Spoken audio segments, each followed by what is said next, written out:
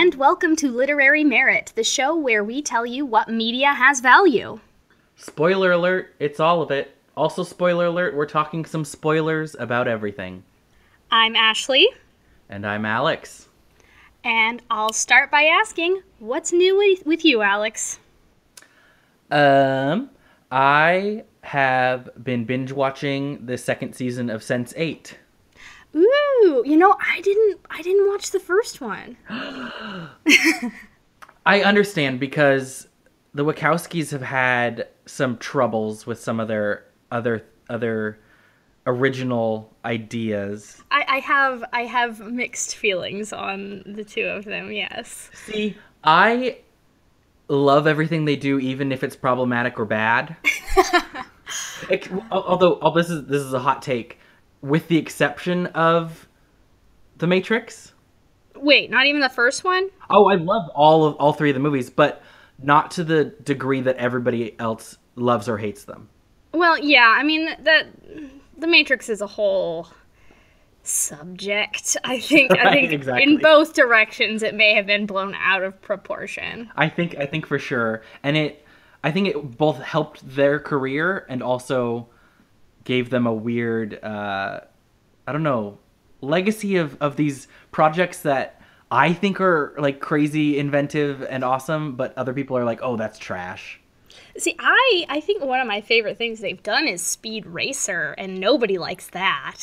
I think that's the only one I haven't seen. Really? But it's just I know all about it, though, yeah. goofy and silly, but it's like, it's a fun time, and it just kind of, it is what it is, and I appreciate it for that.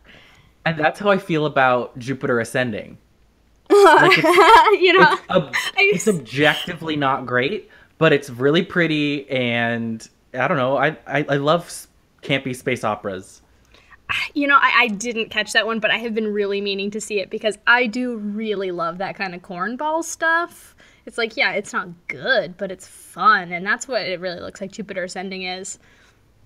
It's funny because every single character in that movie takes the movie 100% seriously, except for Mila Kunis. So it's like I don't know, she's like everyone else is just totally committed. Yeah, she's like trying to like use sarcasm on these like intergalactic bank tellers, and they're just like not getting it. It's like that kind of thing. Well, how's Sense8 season 2?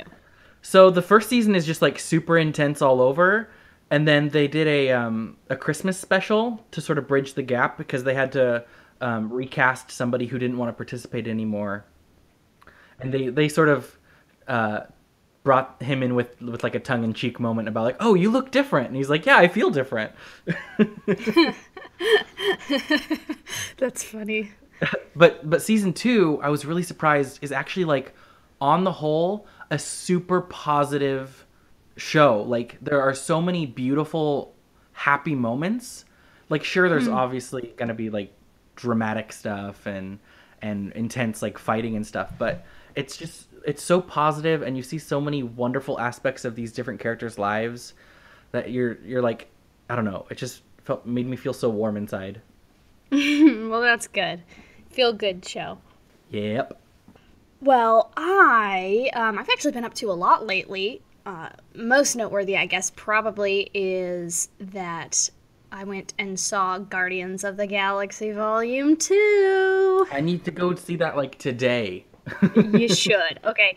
I've been hearing a lot of mixed things from people. Certain folks have expressed to me their extreme displeasure with the movie, and you may be listening and know who you are, but I actually thought it was really, really charming, really, really funny. I mean, it's not quite the first movie, and of course, a sequel isn't going to be, but I feel like as far as Marvel sequels go, it's definitely up there in quality. The best one's probably Captain America Winter Soldier, but you know what, this was really good and funny, and like it made me feel things, and I feel like everyone was in fine form. Like I really, really liked it, and I think that folks should go and see it because it was a good time. Well, I don't understand why people would take a movie like that so seriously, because the first one was not serious at all. So Well, I think that the certain people have expressed to me that they thought the writing was just not up to par. Oh, okay. Um, yeah, and I take that point and I raised them that it was good enough for me. So, I mean, I was cracking up throughout this movie, and that's surely something. I mean, yeah, I think something about the first movie was just that it was such a surprise, you know? It was just this amazing, magical, unexpected thing that happened. So nothing's going to feel the same, even if it were, ultimately to be the same. But I'll say this. I thought that this was a much more worthy sequel than, say, Age of Ultron was. So there's that. My life's been really weird, though, because we've been dog sitting for a friend for the past several days, and boy, has that taken a toll on our day-to-day lives. This dog's a very sweet, very big puppy. He's a pit bull. I don't think he's quite a year old, but he's all big and grown. He's just Just a still puppy a still, puppy. though. Oh my goodness. Yes. And I mean, he's a really, really sweet baby. Like, he's good and nice, but he's just too big and excited all the time. Yeah, He yeah. just really wants to like climb up on you and jump around, and he's been like tumbling around the backyard so much. I think he hurt his leg. Oh, And no. like, I know, he's like limping around, and it's like, what did you even do to your leg, buddy? Of course, he's a big puppy, and so he won't like just rest. He's been resting today. I think he's going home today. But he just wants to run around and jump around, and he's still got this hurt leg, so I'm sure he's not getting any better. Poor baby. But boy, this has been an adventure. I don't know where my cat is right now. Oh no. He's very upset by this dog. He will not come out. He will not be. He actually gave me a real good scratch. I don't blame him, though. We've been mostly keeping him upstairs in the computer room with us, just so that he can hide. But he wanted to go downstairs in the middle of the night the other night. And I was like, okay, buddy, well, I'll carry you down. And probably the dog's asleep, so he won't even know. It'll be fine. We'll go get some food and water. We'll go to the litter box. It'll be great. On my way down the stairs, the dog comes out. And he just like walks up like, hey, and the cat just Oh no. freaked out and like jumped off of me, scratched my face, scratched my wrist pretty good, and just took off running into the garage. So, I don't know, man. It's been a trial. I remember my sister had a roommate who had a pit bull, and the pit bull was actually living with them too, and they have two smaller dogs. And this pit bull was just the nicest dog I've ever met. But my sister's little dog was like playing with him, but he was tired of it, and she was just like chewing on his ear and like biting onto his skin because I don't know, she's weird. But the pit bull had enough, so what he did, he just pressed his chest down on her and like crushed her. It was the funniest thing. Like, he didn't use his teeth, he didn't use his claws. He just like pressed her down, and she was like, "Well, I'm stuck." Aw, that's cute. Yeah, it was really fun. It's weird having. I'm like, I love dogs, but I don't think that I am a person who will have dogs. He's just too much for me. Like, dogs are just, I mean, they're sweet and darling babies, but they really take a lot of energy that I don't have the time to devote to a pet. That's why I like cats. They don't need anything. Mm-hmm. Well, why don't we move on to today's topic? Sure. So we decided today to talk about comic books. Oh, how novel. Well, we could also talk about graphic novels. Even those? Wait, what about webcomics, though? Oh my goodness, I wasn't even factoring those in. Those are such a... Don't worry, I did. that was... Okay, good, because like that was like how I got... Because I didn't start off like reading comics. I didn't read comics as a kid. I wasn't really into superhero comics. But I really got into comics, I would say probably... I don't know, I would say like high schoolish with some of the web comics that were out there. Mm-hmm.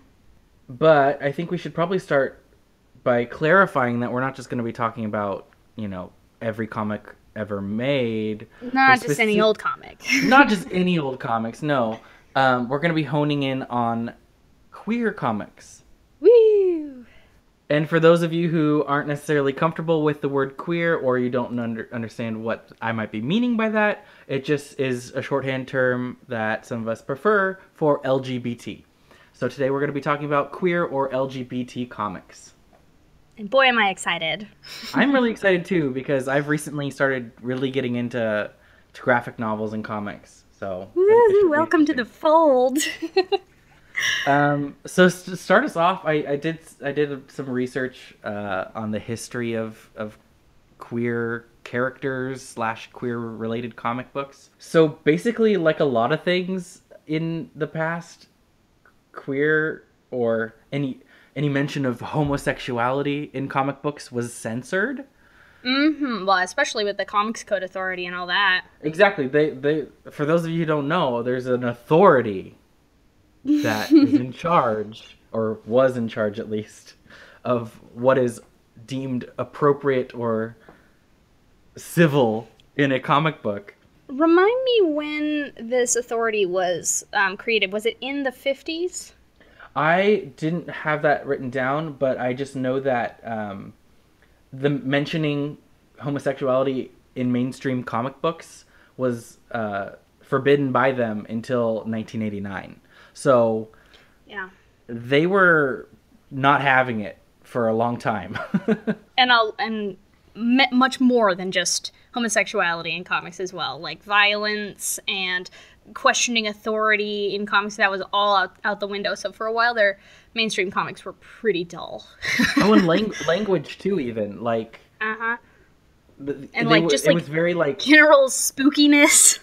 Yeah, it was very much like comic books are only for kids, and we have to protect them from anything. Which is just silly on all counts. Yeah, I mean, like, sure, I get it on a certain level, but it should be up to a kid's parent to really be interested in what they're reading. And that's if they need a to family censor thing. What they're buying or reading, then they can. Not an authority. And let's be honest, comic books have never been just for kids. Right. I mean, exactly. I wouldn't even say they're necessarily targeted at kids. And a lot of the things that I came up with when I was looking this up is comic strips in newspapers. Like, those are never for kids. Kids don't read the newspaper. Yeah, I used to read the comics page in the newspaper when we still got that. But no, they were all kind of boring when you're a kid. Yeah, I don't remember if I wrote down which comic strip, but there were a couple comic strips that didn't they weren't allowed to mention anything queer at all either until a couple characters in the 90s came out through some comic strips, so that's kind of cool. Yeah. But there were alternatives to like the mainstream comics that were ruled over by this code authority, but they weren't like mass marketed or sold. Yeah, well, a big sort of reaction to the Comics Code Authority was sort of the underground comics scene, in the following decades, with guys like R. Crumb, who were just like, you know what? Like, screw all of this. I'm gonna make the filthiest, most obscene comics possible just to spite them. Well, that's like John Waters for the film industry, Yeah. They were like, okay, I feel like those two deserve comparison for sure. Yeah, like they were so fed up with the way the establishment and the status quo. They were like, okay, let's just completely go the opposite direction and just reject it altogether. Yeah, it was all about filth. Boy, did they! Oh man. Fritz the Cat, R. Crumb's like sort of most popular creation. That's some wild stuff in there. And also these sort of fringe comic writers were able to tackle subjects like queer characters or queer theory even. Ooh. Without, having themselves censored. Mm-hmm. Which, can you imagine, like, reading a queer theory comic book in, like, the 70s? So crazy. And just like scribbled on like some piece of paper Well, distributed. yeah, and like you don't really privately. see a lot. You don't really hear a lot. I should say about like underground comics these days. But zines are definitely still around, and those are sort of in the same vein where it's like a lot of it's visual. Well, I feel like maybe webcomics have sort of taken That's over true because for you don't need a you don't need the publisher. underground. Yeah, you don't need a publisher. You don't need an underground. You just need either to pay for a domain name or get a free, you Get a know, blog. get a Like blog and it's free, yeah. And a lot of Yeah, like so I you can do crazy stuff with the internet too, like gifs you and can all put that. whatever you want on the internet. Exactly. Yeah, but that was a cruddy time for comics for Well, sure. it And reminds me of other sort of literature in our history that has been censored. Like I think of Allen Ginsberg, whose poetry was yeah. censored for homosexual content and also just again filth in some cases. Yeah. You can't reject authority without a little bit of filth. Exactly. And so do you know when it came to an end then? This whole Comic Code Authority Well, thing? I don't know if they're still running or not. I didn't It's do certainly that. not something that's observed anymore by like anybody. And I know that folks like Neil Gaiman worked to sort of get that all put behind us. Yeah, and I did find that they specifically when it comes to queer issues, they stopped being so targeting of those issues in '89. And that's when you sort of see the hints here and there in like comic strips of either characters coming out in the comic strip or AIDS finally being mentioned in some. That was a big one. Which I mean, if you think about when AIDS began, like to only start mentioning it and hearing about it through comics in the '90s is like, okay, a little late. So my understanding is sort of the the character who is often pointed as being sort of influential in mainstream comics as far as queer representation is North Star from Marvel. Yeah. Mm-hmm. Alpha Flight North Star. Yes. I've heard of North Star. I don't know much, but Yeah, I don't know much about him either, other than he's the one people are like, yeah, he was gay, and that was a big deal. I don't know when the comics decided to bring him out. In 1992. So he was the first major gay character created by Marvel Comics, created by John Byrne. According to John, he was supposed to have been gay since he was created, and he was created in 1979. But that almost sounds like a bit of a like, oh, we were planning this the whole time, but it wasn't appropriate then, so now we're gonna, Yeah. you Well, know. and I'm willing to give him the benefit of the doubt and say when he was conceived of, the creator thought of him as being gay, but knew that he couldn't actually represent that in the comics. Yeah, and those are your cynical point of view and your not so cynical point of view. I hope that he originally planned it because people had gay friends in the 70s and 80s that they might have been Gay people inspired did by. in fact exist at that time.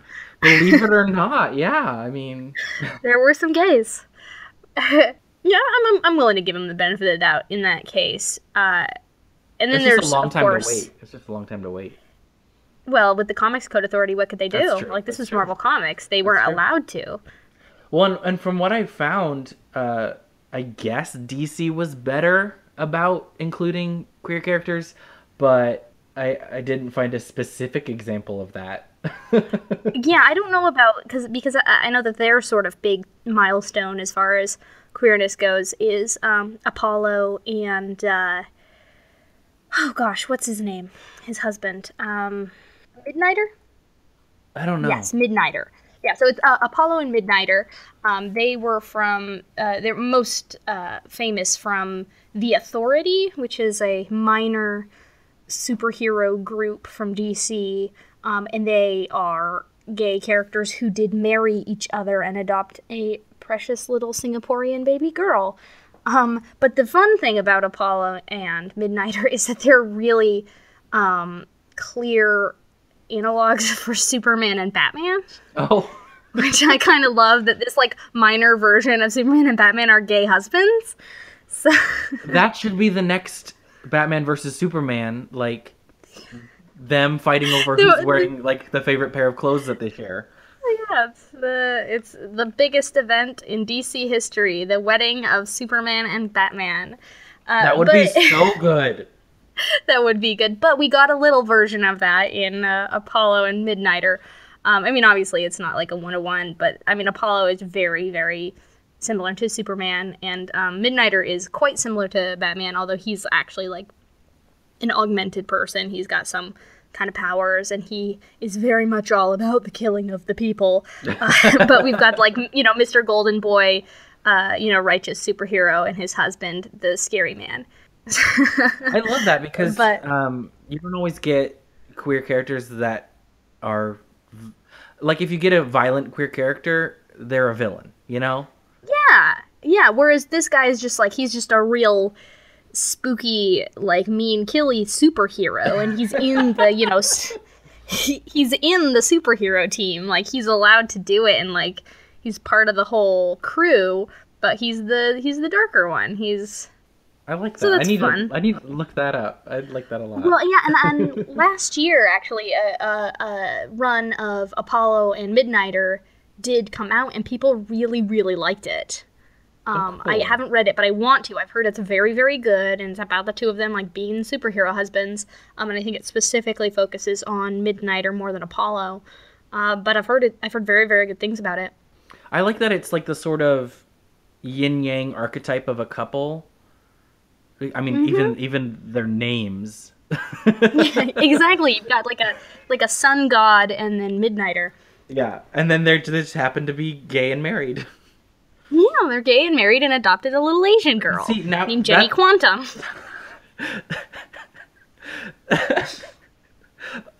Okay, as soon as I stop laughing over that name. Jenny Quantum, I know. That would be like the best sitcom. I like that. It's like just domestic squabbles.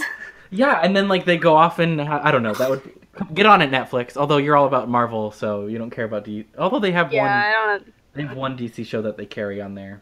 Yeah.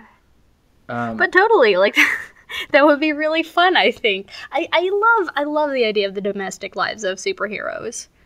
Or even, like, somebody could do an online comic sort of depicting a domestic... Because that's, like, especially these days, we don't get a lot of other representations of different genres of comics. It's all action, all superhero comics that are made into movies and shows. Yeah, very much so. I mean, and I think it's in some cases that might be a good thing, because I don't necessarily need a comic... Or actually, no, they are doing a Dilbert movie, aren't they? Oh, God. No, Scott Adams doesn't deserve that. Oh no, because that makes me think the new Captain Underpants movie. Okay, but that's not a comic. That's a... I would say it's pretty close. It's a I mean, it's like a kid's almost novel, but it's got a lot of pictures. Young reader's book. I would say it's close to a comic. There's enough pictures. Yeah, it's like picture book plus. Exactly. Yeah. But I mean, it's certainly supposed to be in the vein. You know, it's a kid's spoof of... Well, and it's a superhero too. Yeah. Yeah, we'll see how that goes. I don't know. I'm optimistic. I think it could be cute and fun. I loved those books, so I'm hopeful. Anyway, to go back on topic, I have a little bit, just a couple more examples from DC's side of things. Like, they had a couple queer characters in Teen Titans. There's Batwoman. Yeah, Batwoman. In, I believe it was 2011, they brought her in. Yeah, they specifically outed her because she was sort of hinted at being queer, but they, like, specifically were like, yes, she's a lesbian. Which is always nice to just have them. Yeah, it's nice to just say it. Yeah. Use the word for it. Or like you don't even, I don't know. It's you don't have to necessarily like have a picture of them kissing somebody of the same sex, but like just being like, okay, yeah, she's a lesbian, but she doesn't. She's just She's got other things going on too. Yeah, she's real busy. But she is not too busy for her lesbian times. She's definitely had some queer relationships since then, and that's been pretty cool. And that makes me think of Tracer from Overwatch. I was gonna say that, and she was revealed to be gay in a comic. An online comic, yeah. I loved that. I mean, I don't play Overwatch just because I never bought it, and so I didn't. It's very fun. Get into it when everybody else got it. But I know everything about it because I think it's really interesting. Yeah. And so that was such a wonderful moment, and to have it presented in comics like that. Yeah, and it's just very straightforward. Like, yeah, this is her girlfriend. And they're having Christmas. It's nice. Yeah, when she's not busy saving the world, she's at home with her cute redheaded girlfriend. Exactly. Yeah, I love it. I thought it was very, very funny because before she was explicitly revealed to be lesbian and before her partner was introduced, people often shipped her with Widowmaker, whose real name is Amelie, and then Tracer's girlfriend's name is Emily, and I just thought that was kind of interesting. But I think it's weird that they shipped those two since they're like mortal enemies. Well, that's how you ship, right? Like, yeah, that's what a ship is. Across party lines. Yeah. Yeah. I mean, and it's just like they had a big video together, so, you know, if you just want to... I know that fans, me included, were really waiting for a queer cast member. Yeah, I mean, because, like, Zarya is very coded as queer. Yeah, but we don't know much about her personal life. Yeah, exactly. And there could be any number of other characters, because it's not something that comes up a lot when you're fighting people with guns. Yeah, they're really very busy with other things. So, I do think it's interesting, though, that basically every single Overwatch ship is gay. Like, you've got McCree and Hanzo. Who else is there that's shipped? Because it's just gay.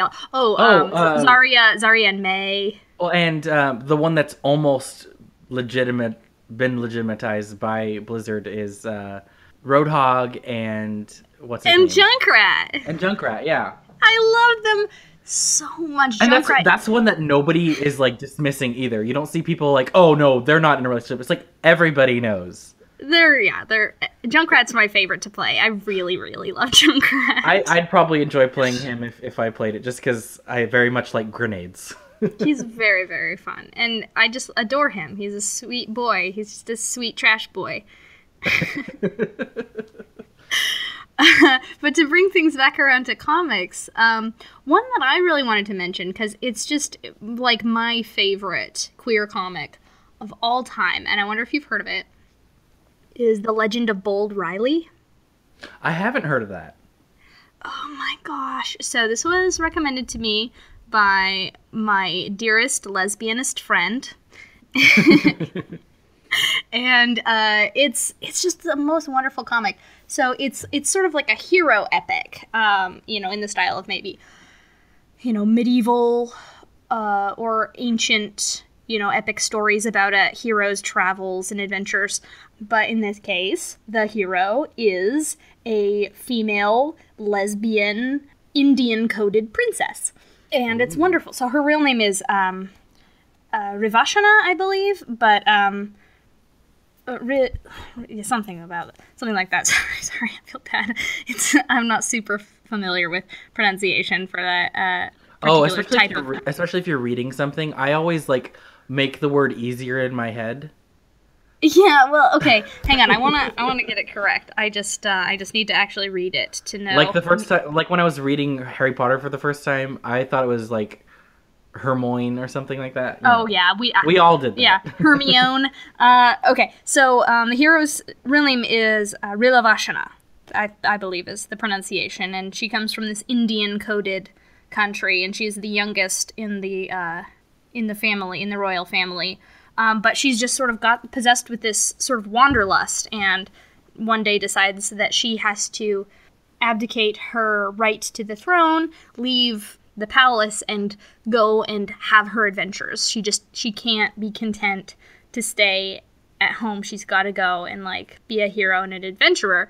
And the cool thing about this comic is that every sort of chapter, because it's written as sort of like episodic, every single chapter is illustrated by a different artist. It's all written by that.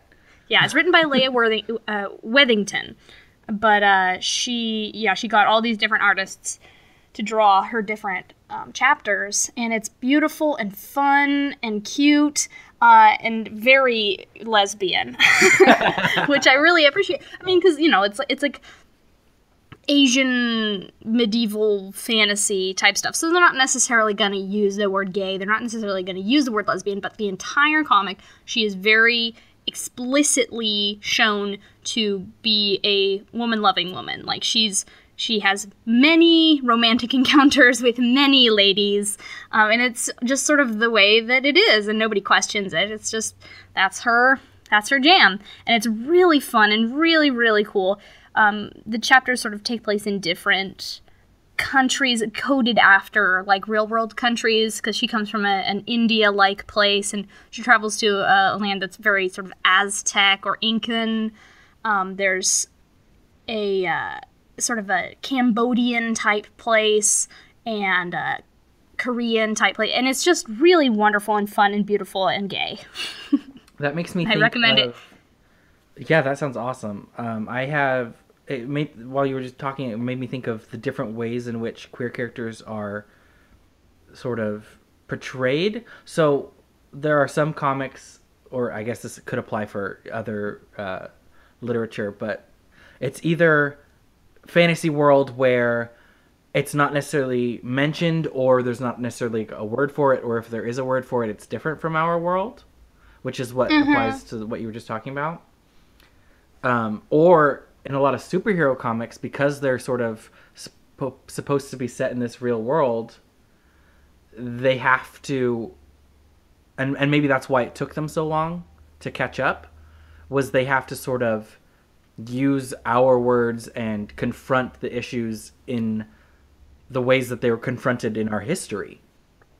Yeah, I mean, each superhero lives in the time that the comic is set in, which is usually just right now. Yeah. So I don't know. I think it's interesting how they either just do away with the conventions of the world and just go for it, or they have to sort of navigate the politics of our time, which is, I wouldn't want to do that. No, that's why it's fun writing in imaginary land. That's what I do. But yeah, and so something with Lena Bold Riley, because people are so silly when it comes to, representation of different ethnic groups or sexualities in fantasy fiction, because they're like, well, it's supposed to be the Middle Ages, so they can't be gay. And it's like, listen, you got dragons?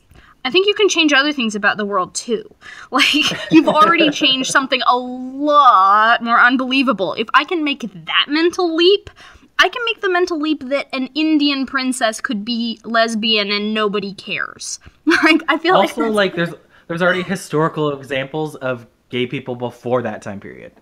Yeah, if you really are committed to historical accuracy, how about you read up on actual historical relationships with queerness, because it's maybe not what you would have expected. Yeah.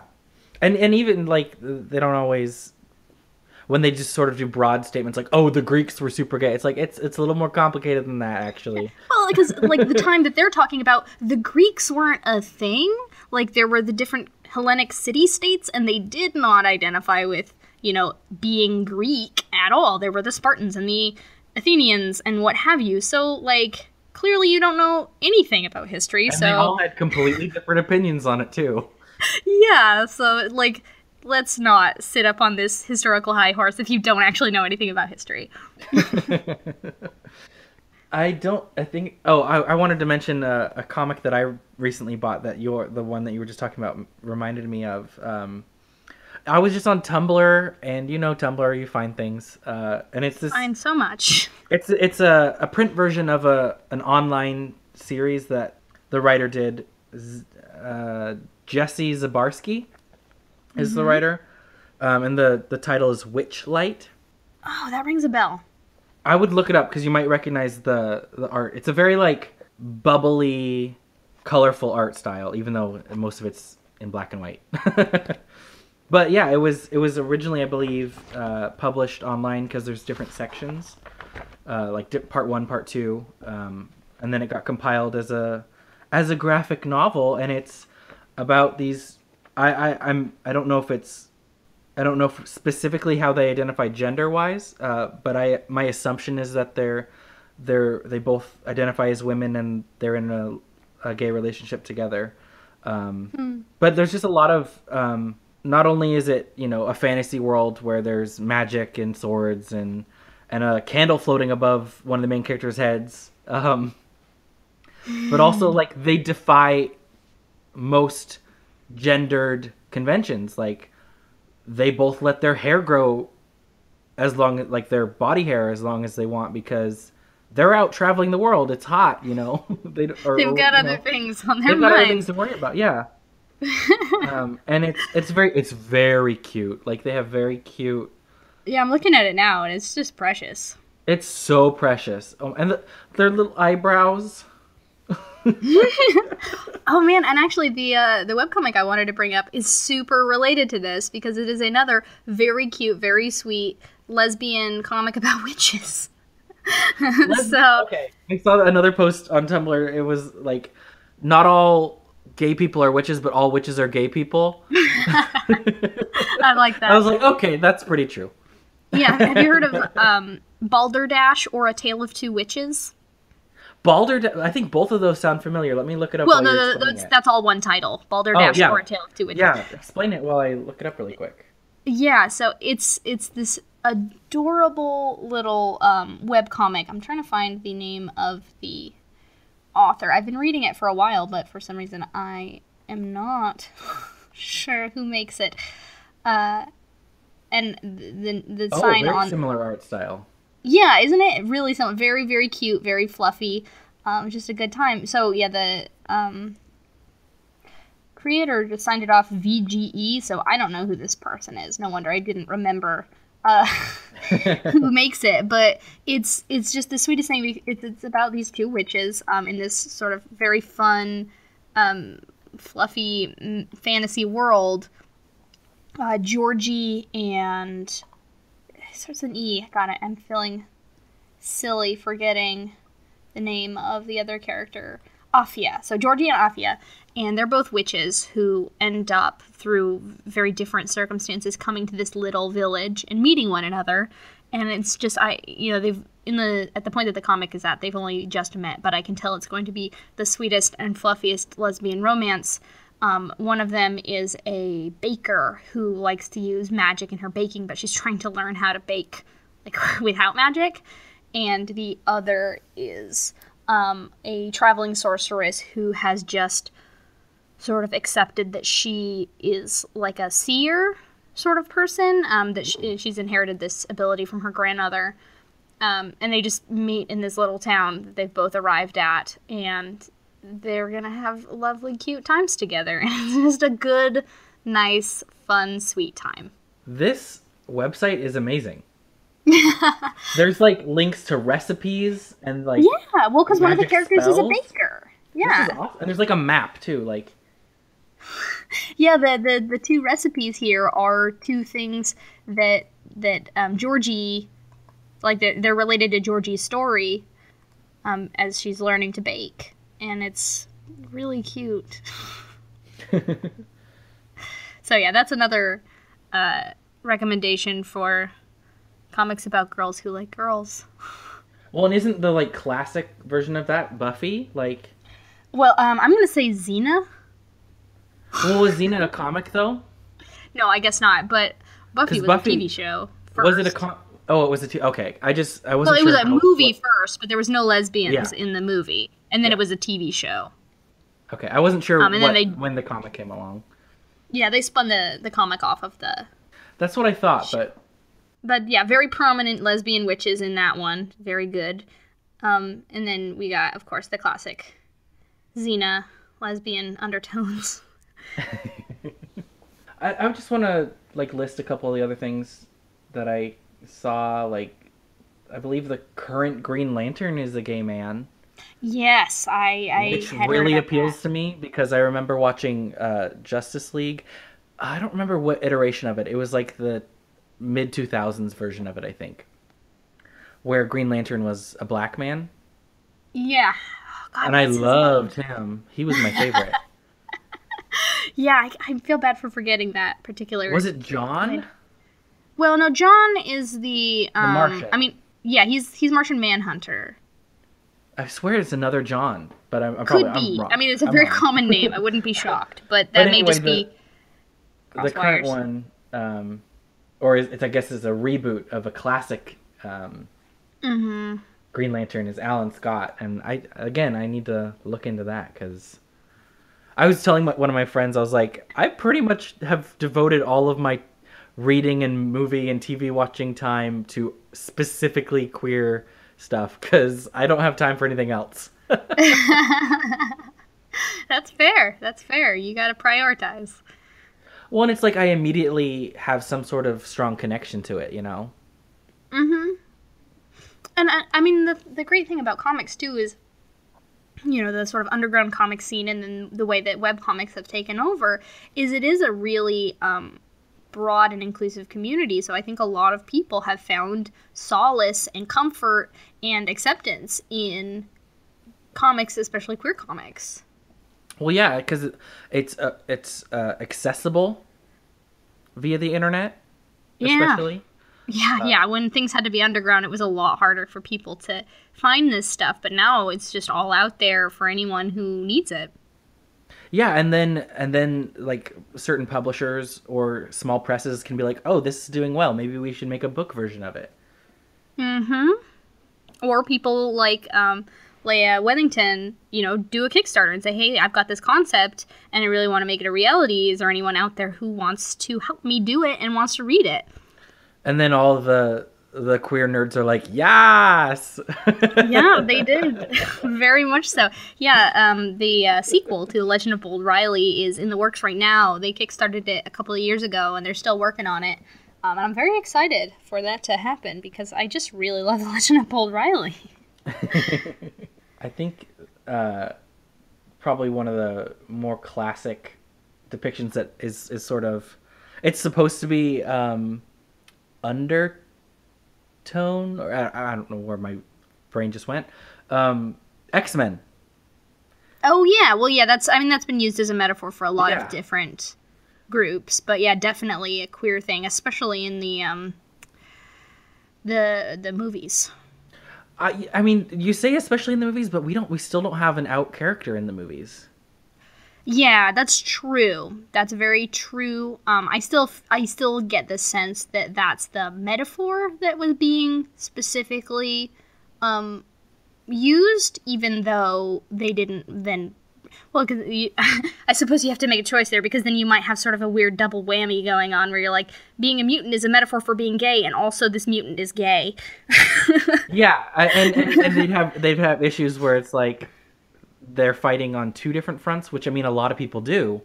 They Yeah, have multiple intersecting identities, which would be such a great topic to tackle in a comic or some sort of X-Men thing. I agree, definitely. And you know, there in the comics at least there are many queer mutants. Oh yeah, for sure. But I think I don't know. I would certainly love. I just want Professor X and Magneto to end up together.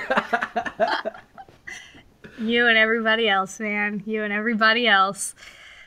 Any other queer comics you wanted to mention, or? Yeah, I wanted to talk about Archie.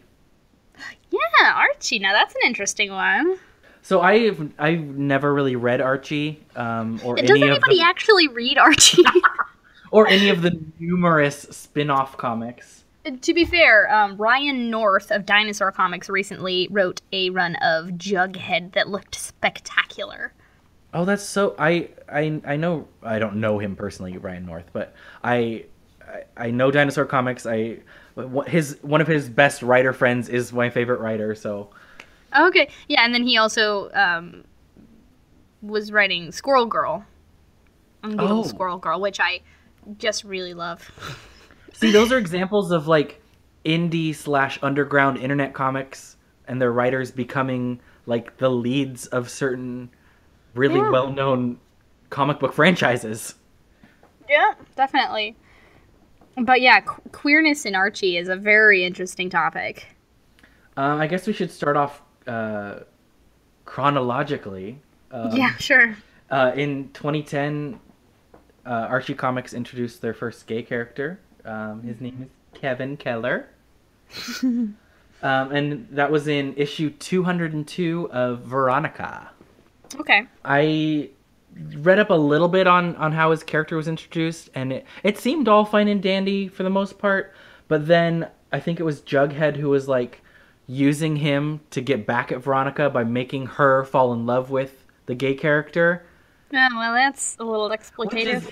it is very exploitative for both Veronica and for this Kevin, the gay kid. Like that's Yeah, just really Jughead, weird. what are you doing being such a jerk? Right? And like I sort of get that because that's a very teen thing to happen, and I think that's sort of true to life in certain ways. Like, as a gay man, I've had certain experiences, specifically in high school, that were like, I don't know, people not necessarily using me, but like wanting me to be a certain kind of person. Mm-hmm. That you definitely feel sort of exploited in that kind of way. Sure. And that rang true to me, even if it's not the best example. If you're trying to, I don't know, it's certainly a true to life sort of story, Yeah, fair enough. even if it's not like necessarily the most Nice. positive example. And nice, yeah. Yeah. And But then he ended up getting married, didn't he? I don't know. I I hope remember so. there That'd be being a nice. gay wedding in Archie, and I figured it was him. I don't know how But maybe old they I'm- are. Do they grow up or not? I don't. Yeah, they do get older. They definitely grow up into young adulthood. Okay. Just Yeah, depends. again. I mean, I think they've just sort of like rewound the clock on Archie a few times because sometimes Yeah, I they're in mean- high school, but sometimes they're adults, and Yeah. I don't really know what the deal is. Like, nobody actually reads Archie, so nobody really knows what's going on. I need to pull it up, but the next one I was going to talk about for Archie is Jughead, and it was in 2016. Jughead comes out as asexual, Huh. which I don't want to argue with anybody over whether somebody would include asexuality in the LGBTQA spectrum or queer. I personally do. So do I. And again, people you can argue all day long, but I'm like, you know what? It's just easier, and I feel like they should be included, so let's include them. Asexual people aren't straight. Yeah, exactly. So that's good enough for me. But yeah, I'm trying to find out who was writing it at that point, because if it is Ryan North, that would be really interesting. Yeah, I'm not sure exactly it when was. he's. I think was it probably was just before him. Zdarsky was writing it at this point. Okay, yeah, and I think Ryan North took over after him. Well, hopefully Ryan follows in the footsteps of having Jughead be out and asexual, because as I was reading up, in the past, Jughead was always just not in romantic relationships, Yeah. but it was never explicitly stated whether he was asexual or not. And then in this issue from 2016, his buddy's just like, "Oh yeah, you're asexual, so you don't have to deal with all this junk." Yeah, and I think North's run on Jughead just recently came to an end. But I know I've just heard some funny little things about, like, I think that there was a crossover with Sabrina the Teenage Witch that sounded pretty hilarious. That sounds awesome. Yeah, it does. Jughead and Sabrina. But I mean, he's a Ryan North is a cool guy, and I trust him to write things respectfully and in a cool way. I wanted to talk about just the different visuals that comics use as storytelling, Yeah. and how most books don't get to use those. And I wanted to bring up one of my favorite visual artist right now is a guy named Jeremy Cerise, and Okay, what does he do? he does like cartoonish, almost Norman Rockwell sort of styled art. It's a very immediately recognizable style of art, but he's queer Sort of and an Americana thing. yes, very much so. But he's queer, and almost all the drawings or paintings that he does are queer people or explicit. Like, and some of them they're explicit, like somebody getting a blowjob, or Mm-hmm.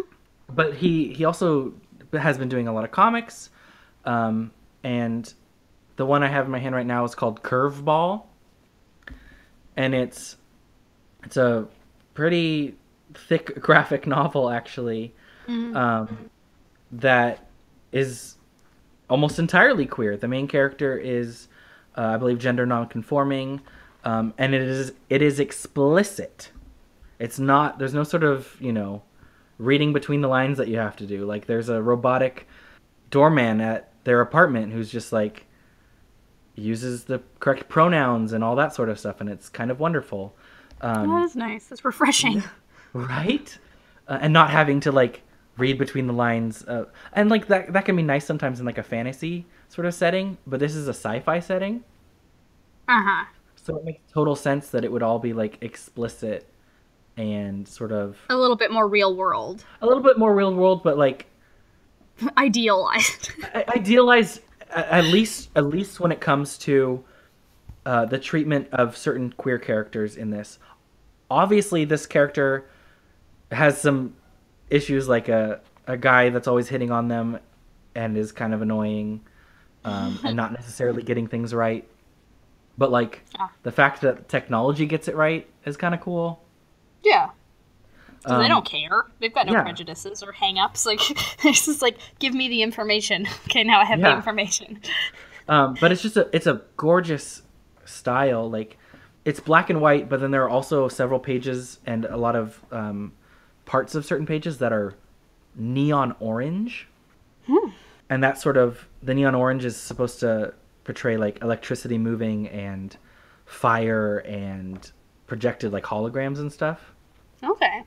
So it's just really vibrant and wonderful and queer, and it's sort of a crossover of where fine arts and comic books can meet, and we don't always think of those two things together, especially because a lot of people's idea of comics is superhero comics, which again I would say are art and a fine art, but not everybody would agree with that. I would think I mean, they certainly don't. It's more of it's pop art. yeah, and it's meant to convey a lot of times movement, which isn't always easy to do. No. Then there are other sort of, I guess, less mainstream but still within the mainstream stuff. Like, I'm just thinking about Neil Gaiman's Sandman. Yeah. It's got some really, really, really beautiful visuals, really interesting and expressive stuff. And it technically does take place within the canon of the DC universe, oddly enough. The far future of the DC universe. But oh gosh, beautiful stuff. Yeah, and I just really appreciate it when, I don't know, when artists try new things. I don't know where I'm going with this anymore. No, I'm with you. Well, I mean, because that's one thing that comics have as media. I mean, it's the confluence of words and pictures. Like that both things are very integral to what comics are as a medium. And so it's really nice to see artists and writers sort of working together to try new things and try to express themselves in interesting ways.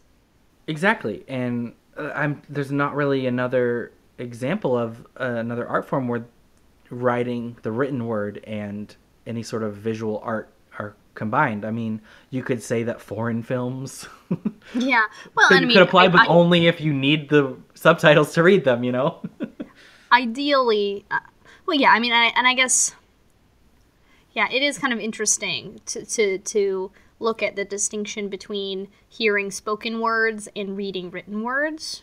Yeah. Because, obviously there are other mediums where verbal communication and visual communication are ideally combined, cartoons and film. But certainly comics they have the corner on visual writing and visual art. And I think they can be powerful, especially to a writer who's like, I know exactly how I need this to look. I don't necessarily, I mean, they probably don't think this way when they're writing, but they're like, I have a really specific idea of how these characters are going to look, how this world's going to look. I don't want readers to necessarily imagine the wrong thing when they're reading it. So I think that's where comic books can really aid a writer who is like maybe thinking of this really abstract sort of world, and they want to sort of get that across a little bit better.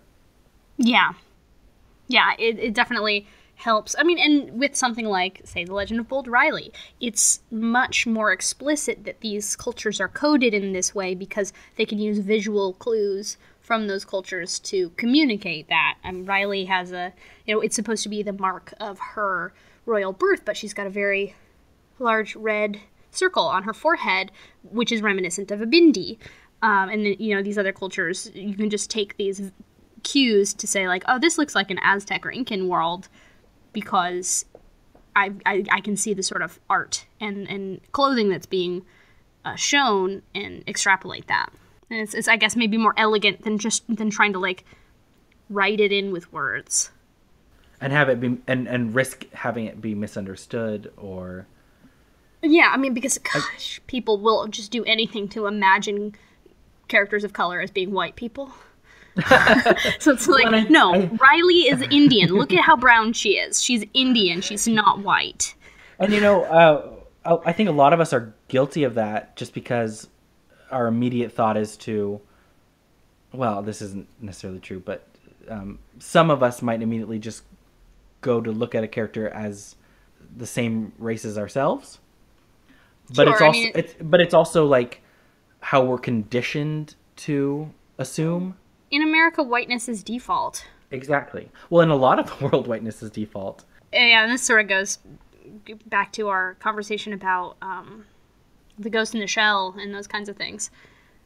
Yeah, I was watching Feminist Frequency had a new video with, I don't remember her name, but she got in, I don't know, not trouble, but there was a lot of uproar when she started doing those videos about feminism in gaming.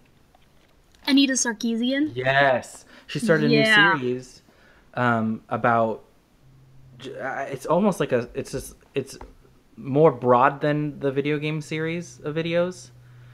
So the newest one is very similar to one of our past episodes talking about racial representations in movies and film, or movies and shows. Mm-hmm. And I was like, oh, hey, we just talked about that. Yeah, well, it's definitely a big topic at the moment with all of these adaptations of things coming out, and people really thinking about it more. And I just thought of that because you mentioned white as the sort of blank slate. Yeah. For characters, and she mentions that as how Hollywood is always like everything's starts off as white and then you go from there.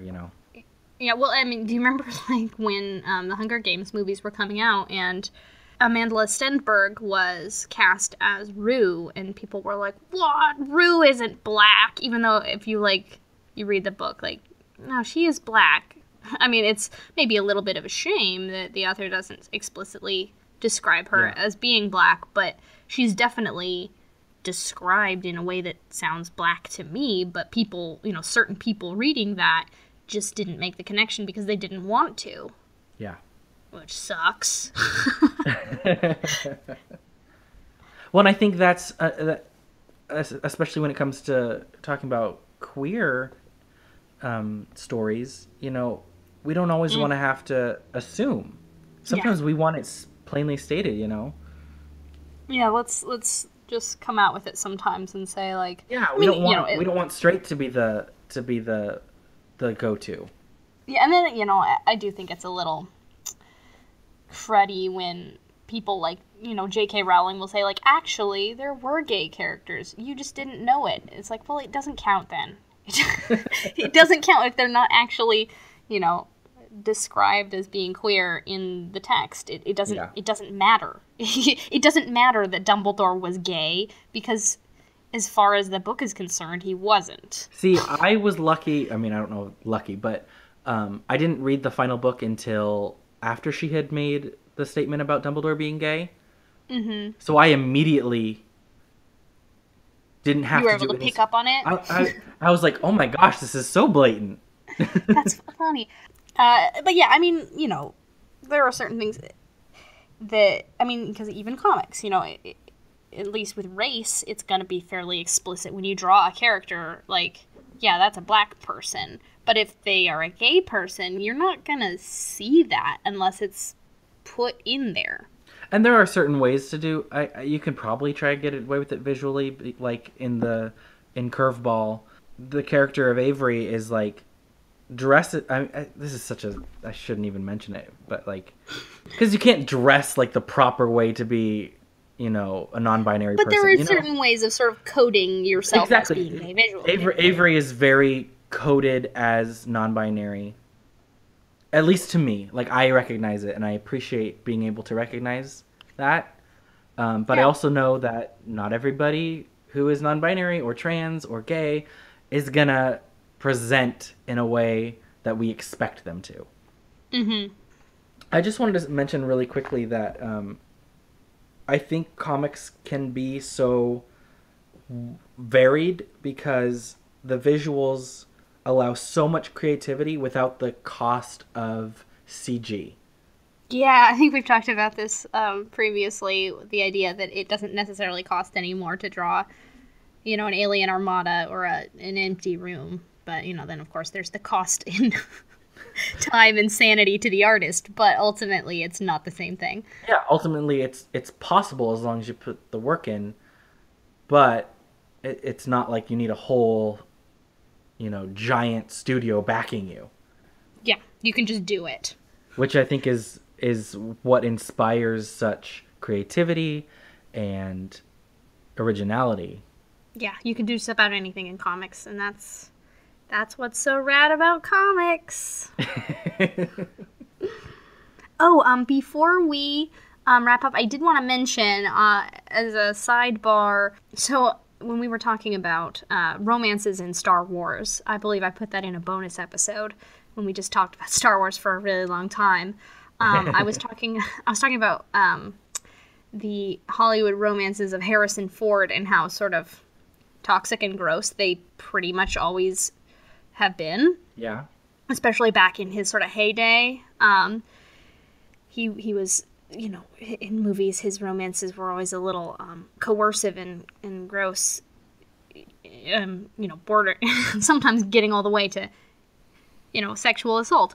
But I found this really good video essay called Predatory Romance in Harrison Ford Movies that I want to recommend to people because it's a really good exploration of this sort of period in Hollywood's history.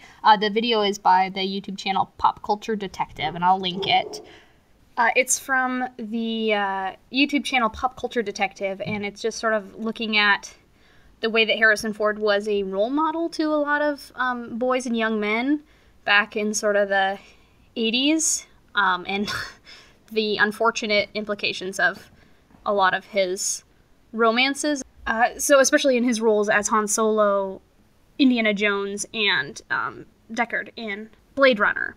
And it's a really great video, not too long, it's under 20 minutes, and just super duper fascinating look at the way that he performed masculinity in relation to women. So I will link to that one. That does it for today's episode. Thanks for listening. Please subscribe to us on YouTube if you absolutely love us, and like this video if you only like us. And thanks to Jonathan Colton for the use of our theme song, Fraud, from his album, Artificial Heart. Until next time, remember, no guilty pleasures.